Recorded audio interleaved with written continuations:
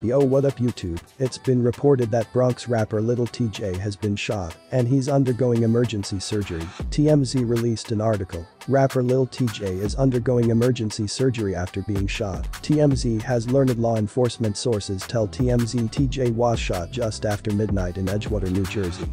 Where at the time of this post the rapper is in surgery.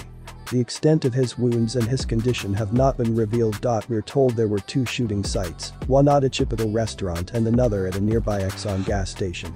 The victim at the Chipotle restaurant was shot several times, and the victim at the Exxon was shot once. We do not know the identity of the second victim. The suspects are still at large and police are on the hunt so far. The motive is sunken. The incident went down in the middle of the night Wednesday in Edgewater, New Jersey.